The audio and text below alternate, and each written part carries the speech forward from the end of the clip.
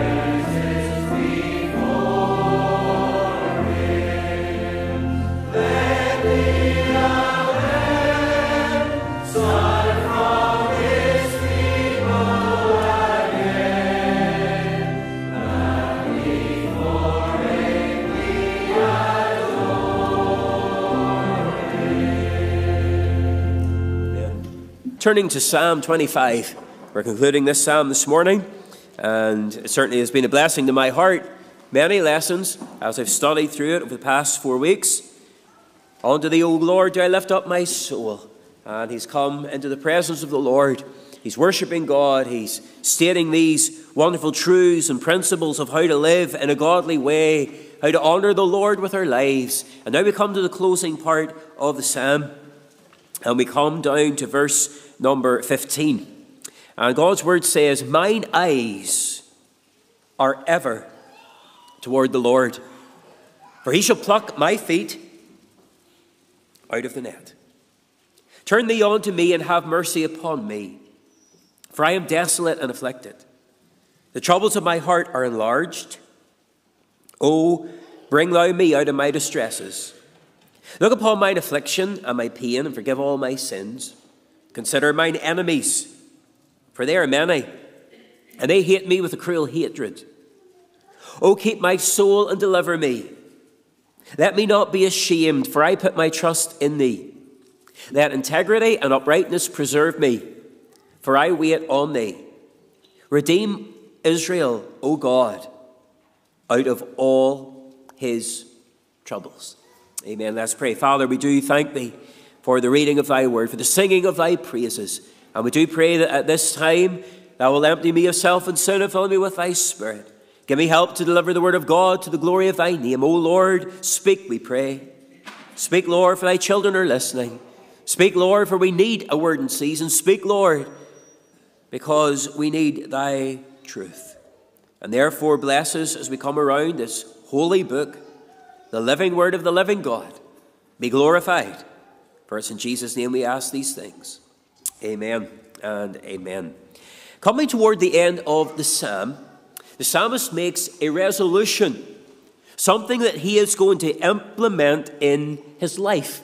And it's found there in verse number 15. Mine eyes are ever toward the Lord, for he shall pluck my feet out of the net. He realizes that he cannot look to anything else or anyone else, even himself, to deliver him out of the troubles that he is in. And therefore he makes this resolution: mine eyes are ever and will ever be toward the Lord. Can I say that that is one of the wisest things that any man or woman can say? Mine eyes will ever be on the Lord. Mine eyes. The importance of the correct focus. If you turn with me just for a moment, keeping your finger there, to Genesis and the chapter number 13, we will find the eyes of men making decisions and the consequences of those decisions. Read from verse number 10.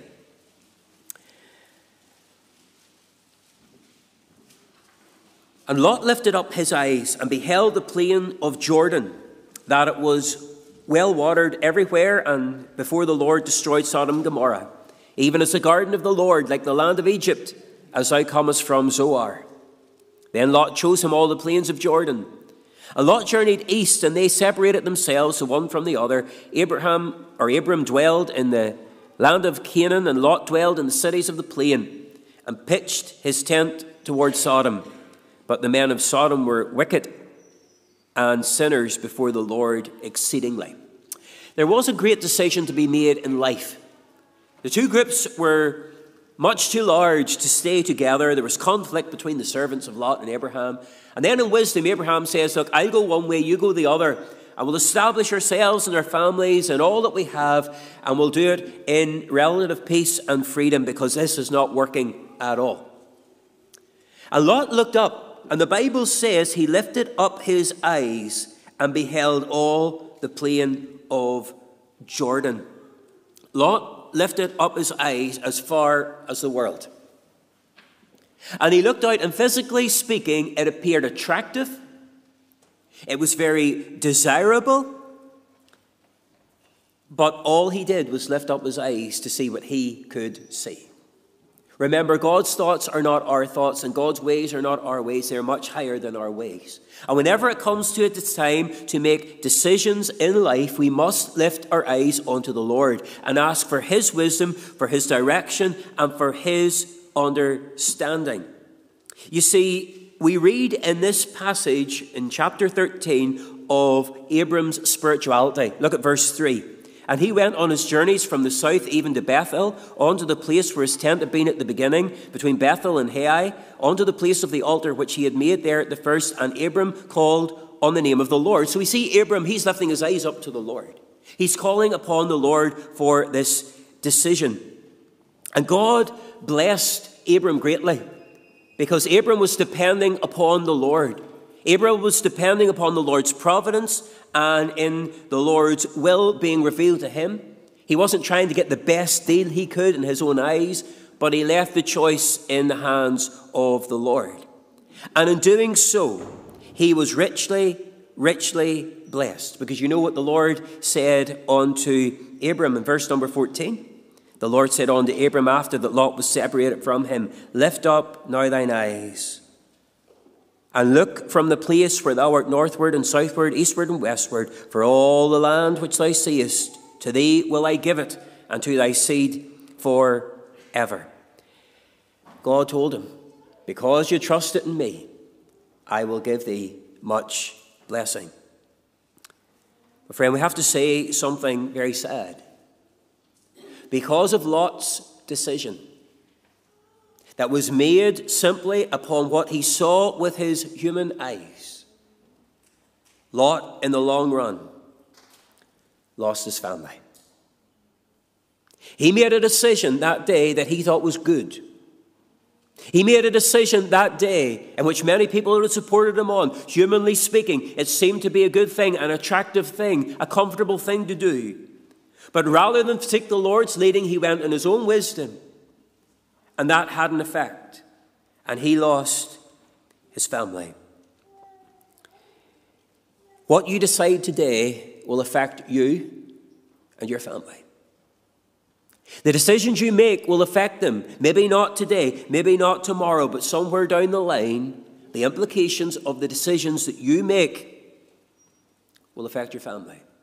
And therefore, may God give us wisdom, not simply to choose what we think is best, but to leave the choice to Him. Because God always blesses us with the best. Jim Elliot, the missionary that was murdered by the Auca Indians in the last century, he wrote these words in his journal: God always gives the best to those who leave the choice with Him. And I urge you, in all of your decisions, whatever it is, personally, for your family, for your career, for your church, all of those things, do not make decisions based on what you think is right. Leave the choice with God. And when He reveals His will, follow through. You see, we do not fully understand what the Lord is doing. We never will, I believe, until we get to eternity. Yes, there's things we look back on and we say, I realize why that happened. But we really are in the dark on this side of eternity. I've quoted this poem before, and I quote it again. My life is but a weaving between the Lord and me. I cannot choose the colours He weaveth steadily. Oft times He weaveth sorrow, and I in foolish pride forget He sees the upper, and I the underside. Not till the loom is silent and the shuttles cease to fly will God unroll the canvas and reveal the reason why. The dark threads are as needful as the weaver's skillful hand, as the threads of gold and silver in the pattern He has planned. He knows, He loves, He cares. Nothing this truth can dim. He gives the very best to those who leave the choice with Him. May God give us grace to go through with Him, to obey and to yield. Turning back to Psalm 25, once again we want to think of those two words, mine eyes, and how important it is to have the right focus. I remember whenever the Lord Jesus Christ, as a little boy, baby, was brought to the temple. And Simeon held Him in his arms, and what did he say? Mine eyes have seen thy salvation. And friend, if you're not saved this morning, the first thing you need to do is look upon the Lord in faith, that He is a Savior who can save you from your sin, your Creator, your Judge, the one who has died on the cross and shed His blood to deliver you. And then not only do you have that look of faith upon the Savior, you have to have discipline over your eyes in your Christian life. Listen to some of these verses. In Psalm 101, verse 3, I will set no wicked thing before mine eyes. God's people need to get to reality in the protection of their mind by disciplining their eyes. The will of the Lord is that we would see things that are pure and holy and beautiful and good. Therefore, don't set wickedness before your eyes. Don't watch that which is sinful. Don't read that which is wicked. Set no wicked thing before your eyes. We read in Psalm 119, verse 18, open thou mine eyes that I may behold wondrous things out of thy law. There's a prayer every believer ought to pray as they come into the house of God. As they open up the Word, in their time of personal study, Lord, open thou mine eyes. Now, they're opened in salvation, but the prayer is that they be open in understanding, that we may behold wondrous things. Not that we just read and have some grasp, but that we read and discover who we are in Christ, what is provided for us in Christ, the glories of His riches, the promises that He has given. Then we think of those words in Psalm 121, I will lift up mine eyes unto the hills from whence cometh my help. My help cometh from the Lord, which made heaven and earth. And here we see the needful eyes, and there are times of need. And we need to make sure that in our times of need, as well as in our times of blessing, our eyes are on the Lord. And sometimes we take our eyes off of our Saviour and we look at our problems so greatly and we magnify them so much that our problems become bigger in our mind than our God. But we need to lift up our eyes onto the hills, because that's where help cometh from. The God who made heaven and the God who made earth. And may God give us grace to look upon the Lord as we are in the time of need. I would say one other thing. The Bible talks much about mine eyes in relation to the eyes of man.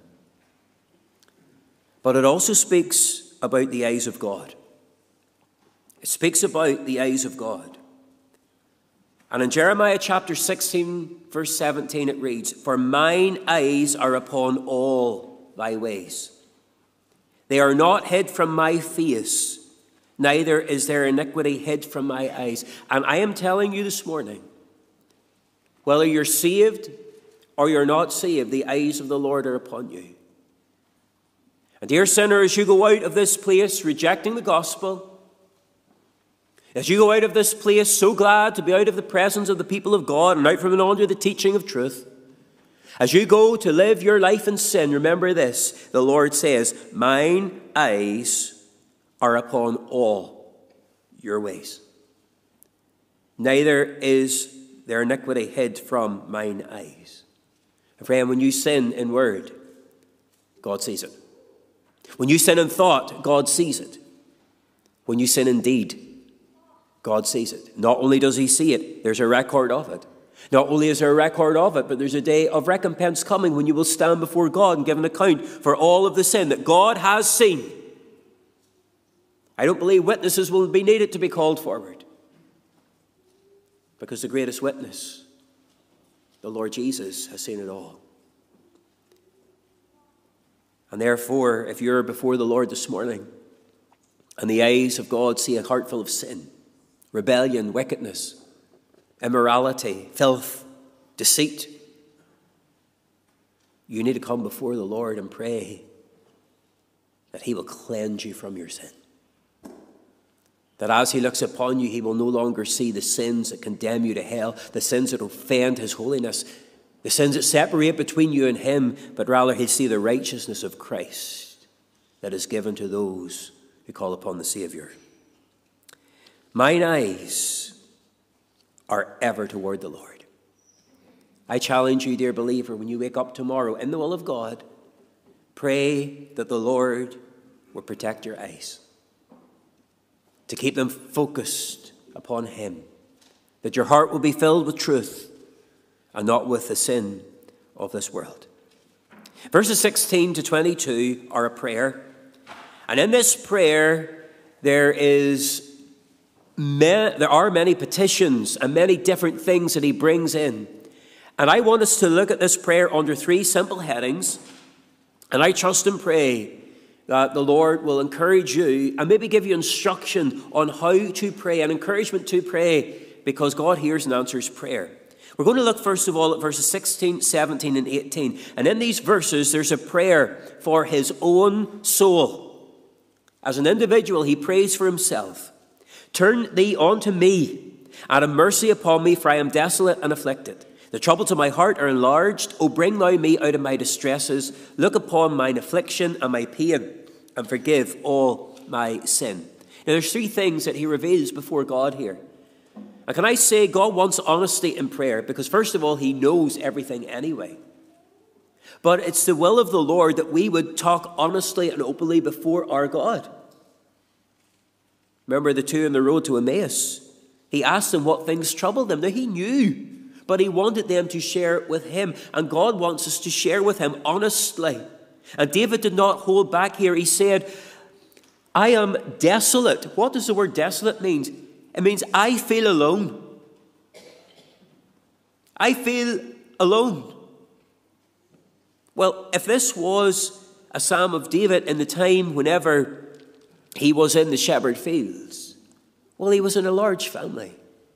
There were plenty of people around him, but he felt alone. If it was whenever he was in the palace ruling the country, he had servants around him, family around him, children, all of those things, but he still felt alone. And even in the midst of a congregation like this, you might be sitting in God's house and you might feel alone. You might feel alone, that nobody can comprehend what you're going through. Nobody can understand. They just seem to be going on with the service, going on with life, and you feel desolate and alone. Not only does he feel alone, but he says in verse 16, I'm afflicted. And also distressed in verse number 17, afflicted and distressed. And the idea of the word distressed there has the idea of being depressed, of being depressed. In circumstances, under circumstances you feel you can't handle. It also has the idea of being depressed in mind. In other words, you just don't see any hope in your situation. You don't see how there's going to be a resolution to this. You don't see how there's going to be an end to this, and you feel distressed and you feel depressed. He talks about the troubles of his heart in verse number 17. You know what the word troubles means? It means to be backed into a tight space. Have you ever said, I'm in a tight corner? Well, that's what it felt like. He felt he had nowhere to go. He had very few options. So he's alone. He's distressed. He's depressed. He's in a tight space. He feels hurt because he says, look upon my afflictions and my pain. He feels hurt and he says, Lord, look. And what's he doing when he says, Lord, look? He's laying the issues of his heart before the Lord. Lord, look at my circumstances. I want to say that I know there is not one person or one household that escapes times of difficulty. There's not one in this congregation, no matter how joyful they appear to be, or are, I should say, no matter what you see of their life, there's not one person, but we face trouble and we face hurt. At times we feel alone, at times we feel distressed and even depressed. And perhaps you feel like you're the only one who has suffered or experienced such things. And that makes you feel isolated this morning and that no one else understands. And perhaps the devil has been having a field day with those thoughts. There must be something wrong with you. Look at the troubles you're going through. Look at the difficulties the Lord allows in your life. There must be something wrong with you. Or the devil go further. There must be something wrong with your God. How would a loving God allow you to go through these things? And friend, maybe you think, if I truly were saved, or if I truly was right with God, I wouldn't have these difficulties. I wouldn't have these afflictions. Turn over just a few verses to Psalm 34. Because in Psalm 34, the Spirit of God answers this question. Verse 19. Many are the afflictions of the righteous. And there we have silenced Satan. We have used the sword of the Spirit, which is the Word of God, to attack Satan and to close his mouth. Because many are the afflictions of the righteous. That's a fact. Don't think there's something wrong with you. Don't think there's something lacking on the part of your Heavenly Father. Because many are the afflictions of the righteous, but look at the promise. The Lord delivereth him out of them all. What does the word delivereth mean? Well, it can mean to take out of the situation. God can take us out of the situation, or God can rescue us, or God can save us. But the word also means defend us and preserve us. God can defend you in the midst of your affliction. God will preserve you in the midst of your affliction. And let us look at the context, because it says in verse 17, the righteous cry, and the Lord heareth and delivereth them out of all their troubles. There's prayer. And I know whenever troubles come, it's maybe the most difficult thing to do, but friend, you need a call to God today. You need to pray and say, Lord, I am alone, I am distressed, depressed, hurt, I am in a tight corner, I don't see any hope, I don't see any way through, but thy word says you will hear me and you will deliver me. Friend, you need to do that this morning. You were not made to carry the burdens of your life.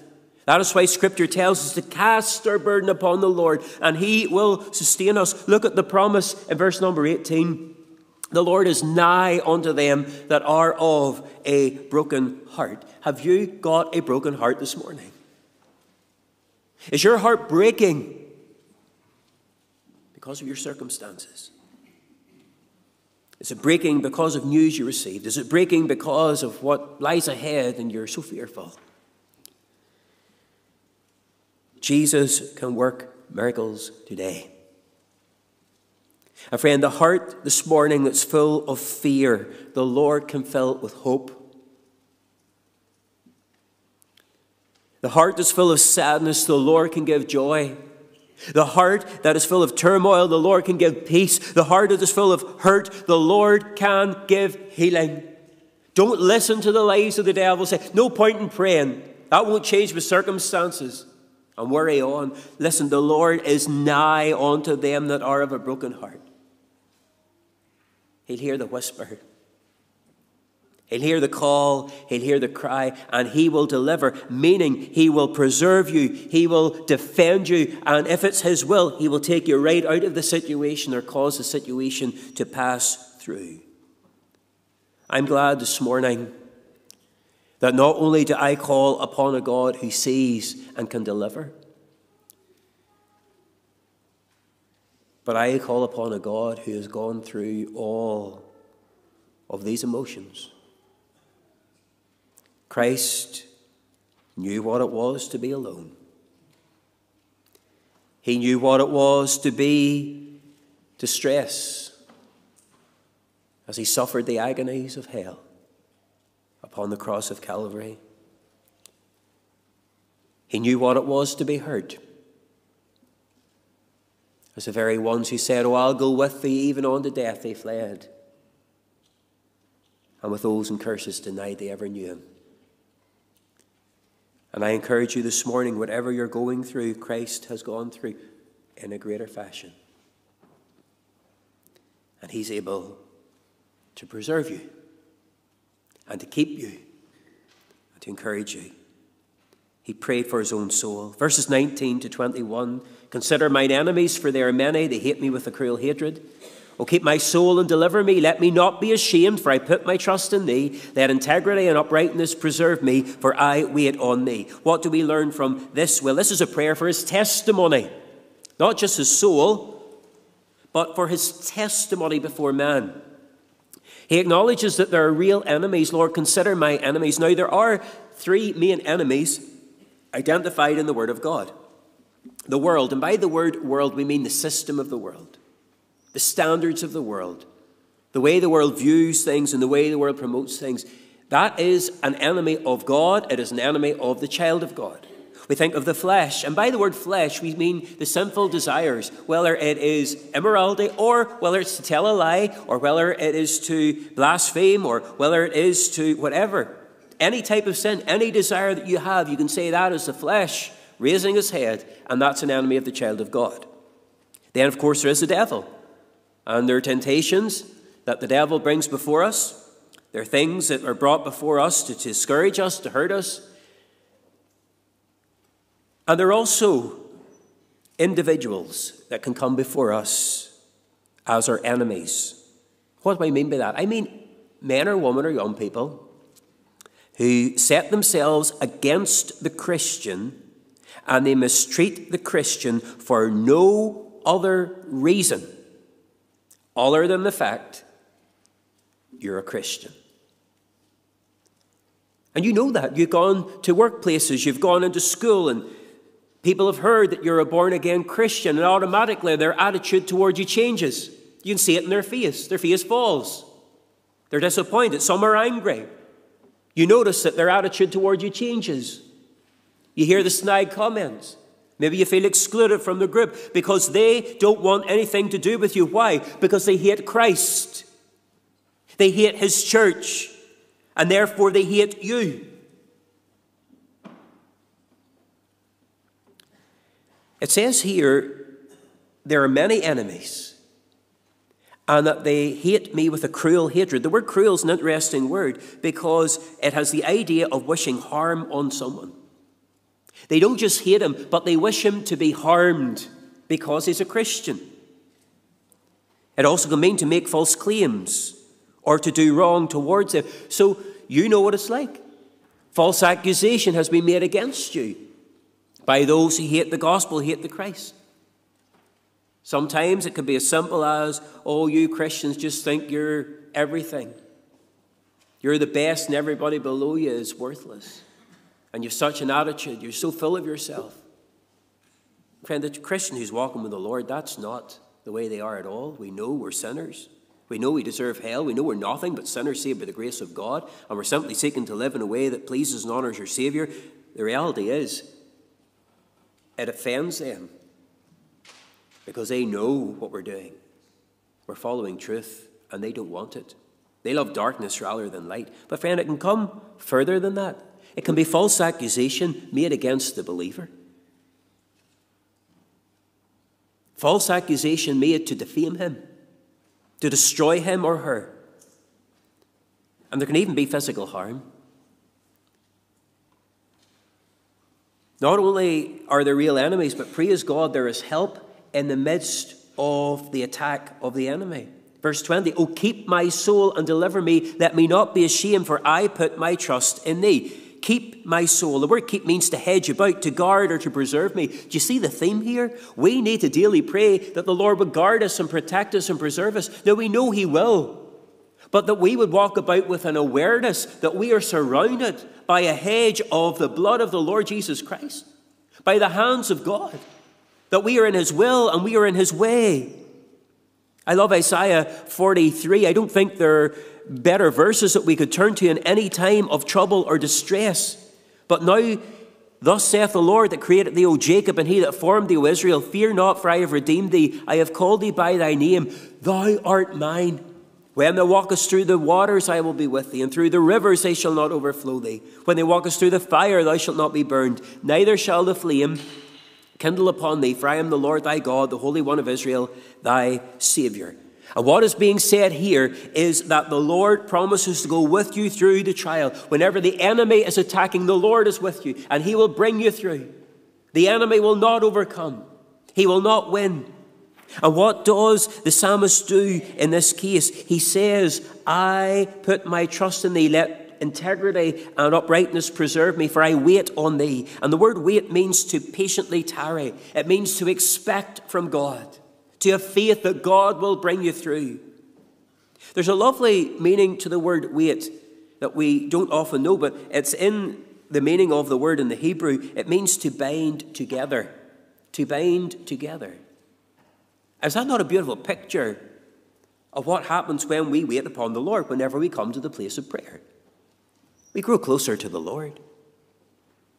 We go closer to the Lord.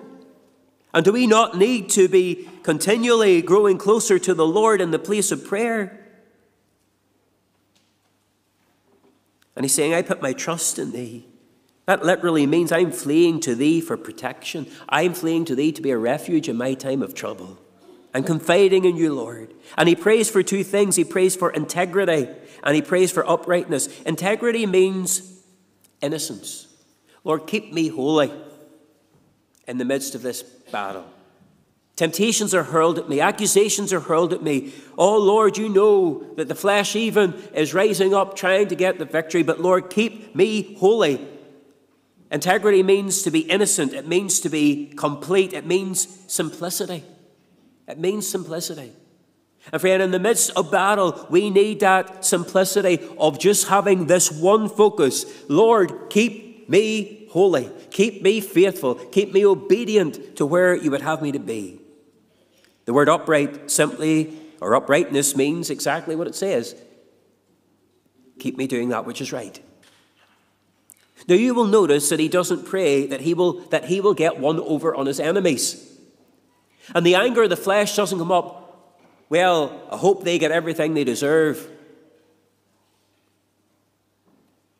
But he prays that the Lord would deal with him first of all. Now why does he not pray that he will get one over on his enemies, but that the Lord will keep him during the attack? I'll tell you why.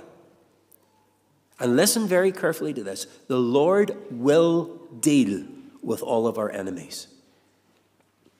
The Lord will deal with all of our enemies. And sometimes people have snapped under pressure, and they've lashed out in anger, and they've gone against someone or something, and in the process they may have felt good for a little while, but they destroyed their testimony. Here's wisdom. Lord, keep me right in the midst of the trial. I know I'm going through it. I know I will come to the other side. And Lord, my enemy, I leave in your hands. Turn to Deuteronomy chapter 7, and we're almost through. Deuteronomy and the chapter number 7, verse 9. Knoweth therefore that the Lord thy God, he is God, the faithful God, which keepeth covenant and mercy with them that love him, and keep his commandments to 1,000 generations, and repayeth them that hate him to their face, to destroy them. He will not be slack to them that hateth him. He will repay him to his face. The enemies of God will one day stand before the face of the Lord, and to their face he will judge them. To their face he will repay them, and every wrong will be put right on that day. Romans 12:19, vengeance is mine, saith the Lord. I will repay. And friend, if you're under attack this morning and there are enemies that are troubling you, leave it in the hands of the Lord.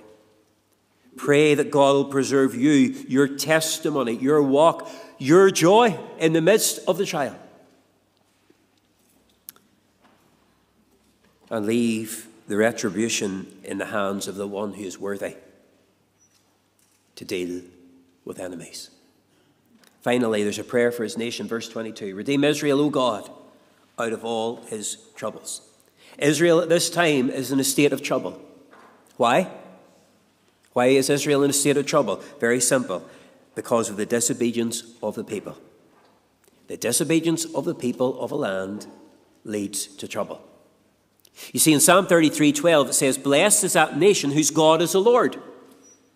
But whenever you turn away from God and put God behind you and live to your own right and wrong, live to your own standards, live to your own laws, what are you doing? You're putting yourself in the place of God. And there's no blessing in a land where the rule of God is not found. And what we need today in our land is for a nation to be turned back to God. The troubles of the land come from the disobedience of the people. The troubles of the land are sent as punishment and as a warning. Remember the plagues of Egypt, how they started. And they grew and they grew and they grew and they grew till the final plague came, death. Friend, the Lord allows lands to be troubled. Whether through famine, pestilence, war, tragedy. that he might turn them back to himself. You see, the troubles of this land can only be overcome by the help of God. You can educate the people of Northern Ireland, but they'll be educated sinners. You can help the people of Northern Ireland financially, but they will be rich sinners. You can provide activities and entertainment for the people of Northern Ireland, but they'll be entertained sinners. What do the people of this nation need today? They need the Lord. They need the mercy, the grace, and the forgiveness of God. Our land, no matter who is in control, will not be fixed by a government policy, document, or manifesto. Every politician in this land could be in agreement over some particular point, yet the land still lost in sin. We need Jesus. We need the Lord.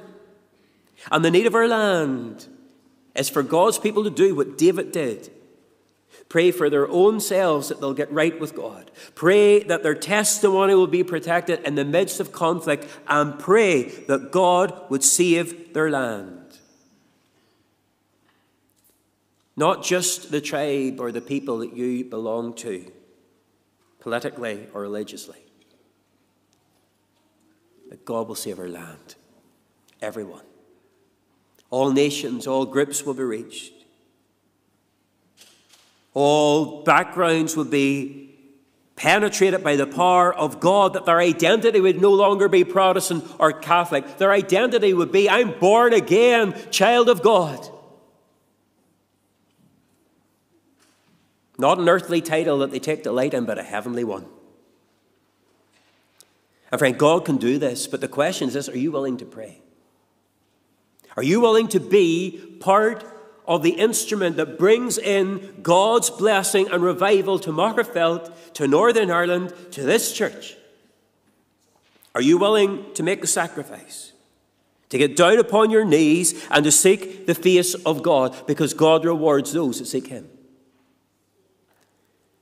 Are you willing to sit back and say, well, you know what? What a state this place has been in. It's been like this for the past 100 years. It's going to be no better. If David was led by the Spirit of God to pray that the Lord would redeem the land, then we ought to be doing the same thing. Lord, redeem us. Save us. Deliver us. Because we need the Lord. We're going to conclude this morning by singing just a couple of verses of our closing hymn. And it says in 574, when the storms of life are raging, tempests wild on land or sea, I will seek a place of refuge in the shadow of God's hands. And we'll sing verse number 1, 3, and 4. And then we'll remain standing for prayer.